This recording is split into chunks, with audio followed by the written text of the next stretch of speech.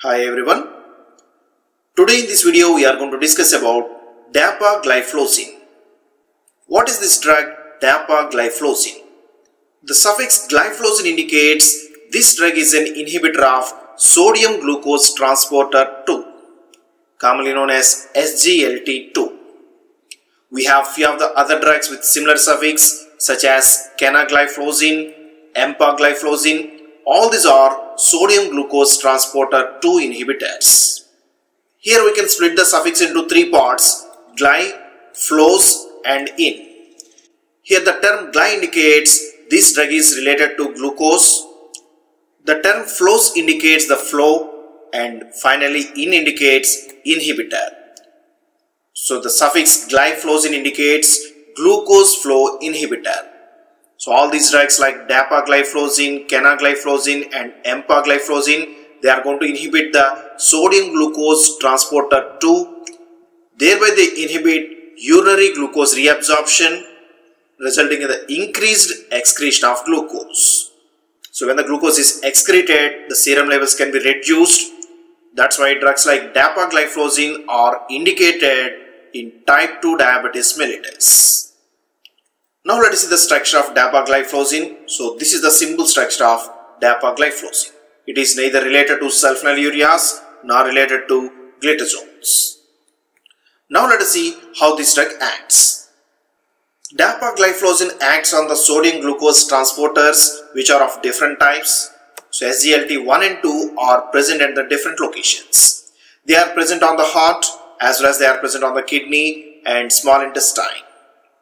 So among these, dapagliflozin acts on SGLT2 receptors which are present on the kidney. So within the nephron, S1 segment of proximal convoluted tubule is abundant with SGLT2 receptors. Now on this location, dapagliflozin acts, thereby it inhibits the flow of glucose and inhibits its reabsorption. So this is the proximal convoluted tubule, which is the S1 segment, and here this is the inner membrane, apical membrane, and other one is the basolateral membrane. Within the urinary filtrate, glucose as well as sodium are present. Now they can be reabsorbed at the apical membrane through one of the transporter SGLT2, sodium glucose transporter 2. This is a transporter through which both sodium as well as glucose are simultaneously transported. Both sodium as well as glucose can enter into the tubular membrane, but they can be reabsorbed into the systemic circulation through different types of pumps present on the basolateral membrane. For the reabsorption of sodium, one of the pump is present, sodium-potassium ATPase pump, which exchanges the sodium for potassium. Now by this pump, sodium is going into the systemic circulation and potassium is coming into the tubular membrane. In this way, sodium is going to be reabsorbed into the systemic circulation. But for reabsorption of glucose and the transporter is required, this is nothing but GLUT2 receptors. So through these GLUT2 receptors, glucose can enter into the systemic circulation.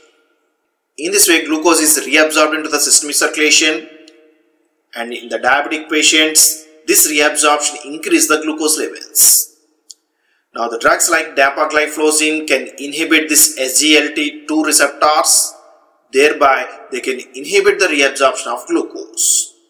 So, glyphlozins are the glucose flow inhibitors where they are going to inhibit the reabsorption of glucose into the systemic circulation. What are the precautions? One of the important precautions of dapagliflozin is that this drug can produce some symptomatic hypotension. This is one of the important precautions of dapagliflozin because this drug can produce volume contraction of intravascular fluid. Because of this volume contraction, there will be decrease in the blood pressure resulting in the symptomatic hypotension in the patients. And due to the reduced body volume, there will be low urinary volume, as well as few of the dry conditions like dry mouth can be observed, and even the pulse rate may be increased. So all this can be observed with the dapagliflozin because of symptomatic hypotension. And this condition can be further increased by use of other drugs like loop diuretics, which again produce hypotension as well as volume depletion. Similarly, in the elders with age greater than 65 years, there may be increased volume depletion when this dapagliflozin is used.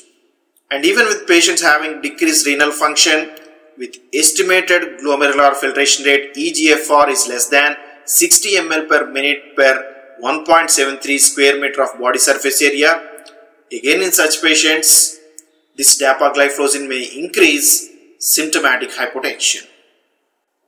So in these patients, this drug should be carefully given, and in the renally impaired patient, this drug should be avoided. Similarly, second important precaution is with the glucose levels.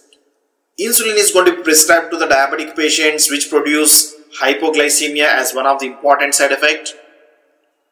But we have few of the other anti-diabetic agents which also increase the insulin release and they act like insulin secretagogues.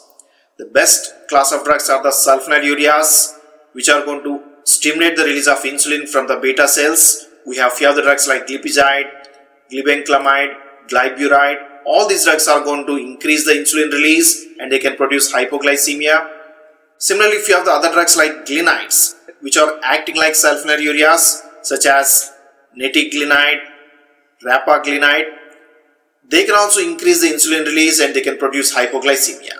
So any of these drugs like insulin preparations or insulin secretagogues can produce the hypoglycemia.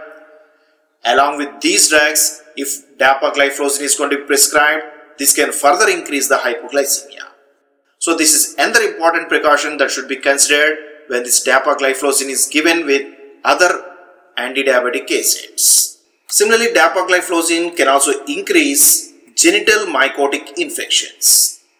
This is again important precaution when this dapagliflozin is used both in the women as well as men. Within the women, it can produce vulvovaginal candidiasis, the yeast-like fungal infection, and vulvovaginitis, inflammation of the vagina. Similarly, genitourinary tract infections both in the males as well as females. So again, the care should be taken when this dapagliflozin is going to be prescribed, and any symptoms of fungal infection should be thoroughly checked. Since this drug is going to increase the urinary excretion of glucose, there may be an increased risk of fungal infections because glucose acts as a good source for growth of the fungal infections. So genital mycotic infections are possible with SGLT2 inhibitors like dapagliflozin. Similarly, this drug can inhibit renal functionality, so it can produce the impaired renal function in the patients. This may result in the decreased estimated glomerular filtration rate. We have seen that this eGFR may be fall less than 60 ml per minute per 1.73 square meter of body surface area. So when this eGFR is less than 60, this drug should be avoided, and it can also reduce the creatinine excretion, resulting in the increased serum creatinine levels, and finally it may lead to renal failure in the patients. So care should be taken to avoid renal impairment, and if a patient is already having any renal impairment, this drug should be carefully given. When this eGFR value is less than 60, then this drug should be avoided. Similarly, dapagliflozin can also increase the LDL cholesterol levels, so it can produce dyslipidemia by elevation of LDL cholesterol. This is significant to the patients who are having the diabetes associated with atherosclerosis. And this drug may also increase the risk of bladder cancer as well as hematuria, blood in the urine, because primary site of action of this drug is the renal system. So on chronic use, the dapagliflozin may produce some bladder cancer as well as hematuria. What are the drug interactions? This drug shows some interaction with few of the laboratory tests. So since dapagliflozin is going to increase the glucose excretion, if the glucose is going to be estimated by collection of urine, the urinary glucose estimation test may give some positive result when this dapagliflozin is used. So in the diabetic patients, the glucose level should not be estimated by this urinary glucose method. Better glucose level should be estimated by use of blood tests such as GOD-POD method or HbA1c method. Similarly, another interaction is observed at another laboratory test. This is the structure of glucose. This glucose can be converted into 1,5-anhydroglycitol, AG. So the levels of AG can be estimated by using the 1,5-AG assay, which indicates a temporary increase in the blood glucose. So again here dapagliflozin interferes with 1,5-AG-SA, thereby produce abnormal results in this 1,5-AG text. What are the side effects? The important side effects of dapagliflozin mainly include nasopharyngitis, back pain, some influenza, nausea, and constipation. It can also elevate the LDL cholesterol, resulting in the dyslipidemia, and it can produce infections like urinary tract infections, increased urination, discomfort with urination, polyuria, as well as it can also produce mycotic infections like vulvovaginitis and genital candidiasis. All these are the important side effects of dapagliflozin.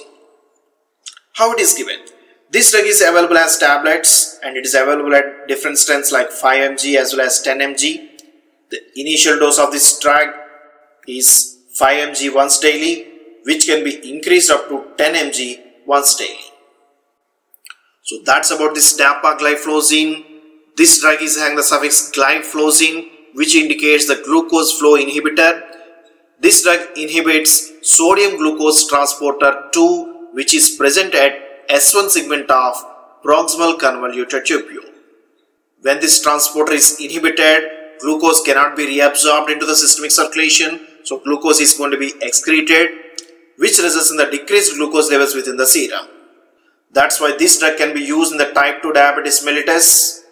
But since this drug is going to increase the glucose excretion, it can increase the fungal infections like vulvovaginitis and genital mycotic infections. It can also impair the renal functionality. And importantly, this drug can also produce some symptomatic hypotension in the patients because of volume contraction.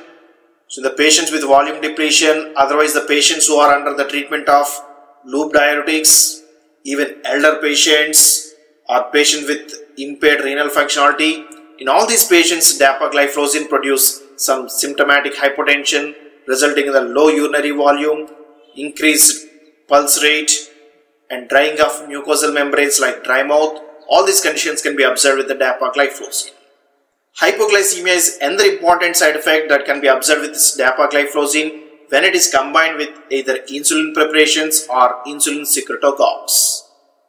This drug may also elevate the LDL cholesterol, which is more important in the patients who are having atherosclerosis. On chronic use, this drug may precipitate some bladder cancer, so care should be taken to avoid this drug for longer periods. This drug is available as a tablet form at 2 strengths 5 mg as well as 10 mg. The initial dose of the drug is 5 mg once daily and it can be increased up to 10 mg once daily based on the efficacy of the treatment. So that's about this dapagliflozin. Hope you have enjoyed this video. If you like this video, please subscribe to our channel. Share this video with your friends. Post your comments in the comment box. Thank you for watching this video.